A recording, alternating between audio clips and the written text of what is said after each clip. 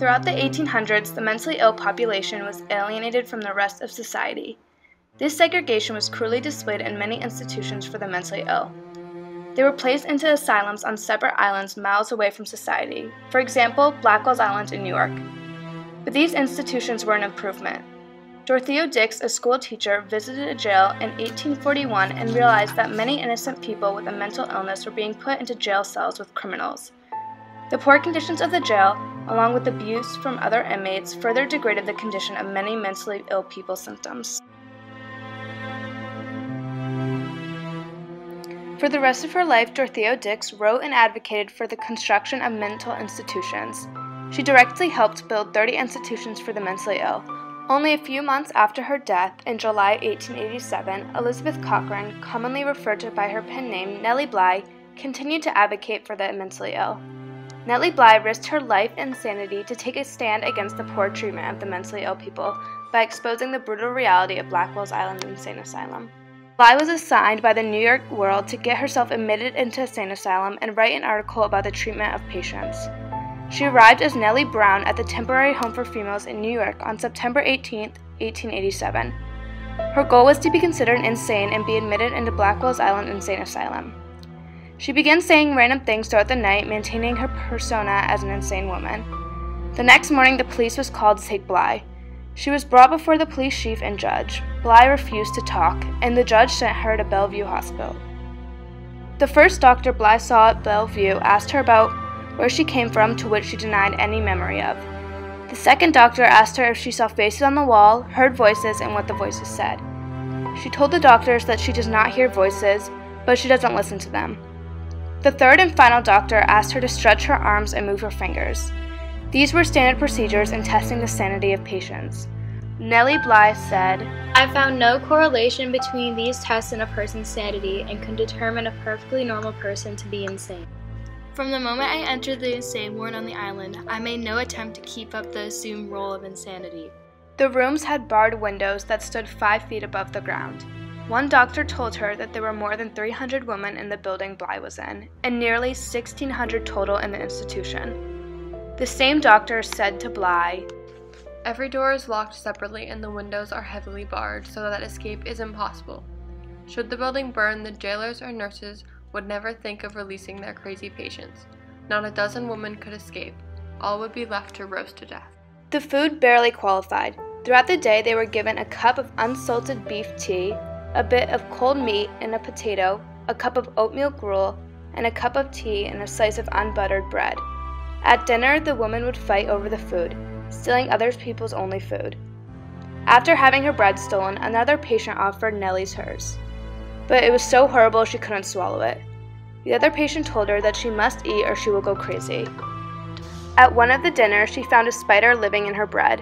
When Bly asked a nurse for something of substance, the nurse snapped, "You're at a public institution now, and you can't expect to get anything. This is charity, and you should be thankful for what you get." There was a motto written on the wall in the pavilion that read, "While I live, I hope." Bly thought this was ridiculous and said, "I would have liked to put above the gates that open to the asylum, 'He who enters here leaveth hope behind.'" A tub was filled with ice-cold water, and all of the women were stripped and bathed in the same water with the same soap with the same washcloth. One patient recalled, "Suddenly, I got one after the other 3 buckets of water over my head, ice-cold water too, into my eyes, my ears, my nose, and my mouth. I think I experienced some of the sensations of a drowning person as they dragged me gasping, shivering, and quaking from the tub." The hair of 45 women was combed with 6 combs by 2 nurses and 1 patient. Still soaking wet, the patients were thrown into plain robes with BIH6, which stood for Blackwell's Island Hall 6. Another patient said, "All night long I listened to a woman cry about the cold and beg for God to let her die." Bly also wrote, "It is not the attendants who keep the institution so nice for the poor patients, but the patients who do it all themselves, even to cleaning the nurses' bedrooms and caring for their clothing." The nurse's treatment of patient was on the verge of torture. One patient recalled, "Then they tied my hands and feet, and throwing a sheet over my head, twisted it tightly around my throat so I could not scream, and thus put me in a bathtub filled with cold water. They held me under until I gave up every hope and became senseless."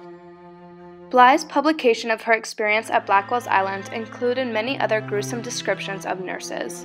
In many ways, Bly's description made the nurses seem like villains and possible victims of a one-side reporting.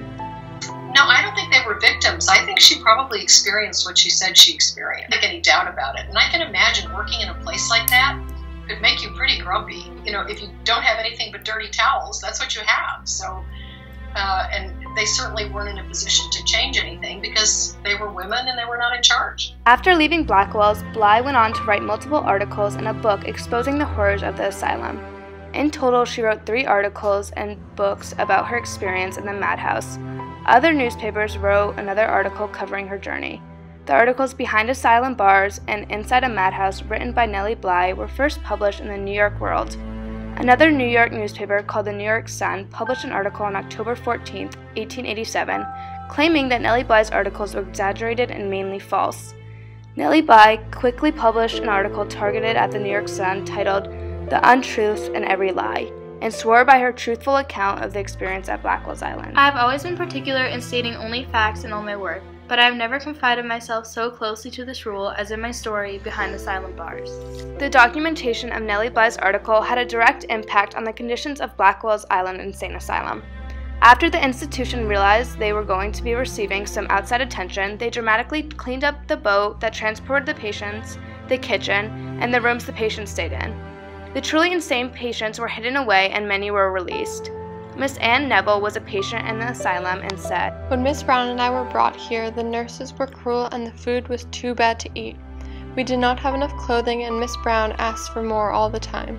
Strange to say, ever since Miss Brown has been taken away, everything is different. The nurses are very kind and we are given plenty to wear. The doctors come to see us often and the food is greatly improved." Her article also made the New York grand jury conduct an investigation at Blackwell's Island. Bly accompanied the grand jury during their investigation and realized even with the improved condition, the asylum was still unfit. They said the nurses and doctors needed more training and overall the asylum needed more funding. Finally, the grand jury approved an additional funding for the asylum.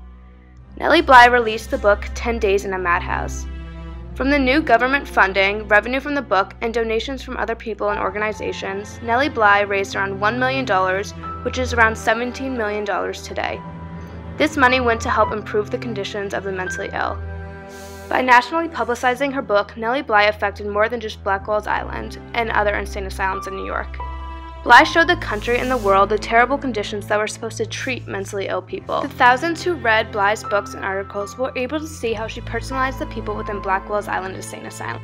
It's a consistent theme of her life that she always was looking for social justice for people or social welfare. These are things that were big values of hers. The public was able to connect with the mentally ill, and they saw how easily they, in their full sanity, could be trapped on Blackwell's Island. This was Nellie Bly's biggest impact. Mentally ill people were not disgraces and nuisances of society that needed to be locked up in a box. They are people who need help and treatment. So when they are ready and their doctors declare it so, they can rejoin society as equals.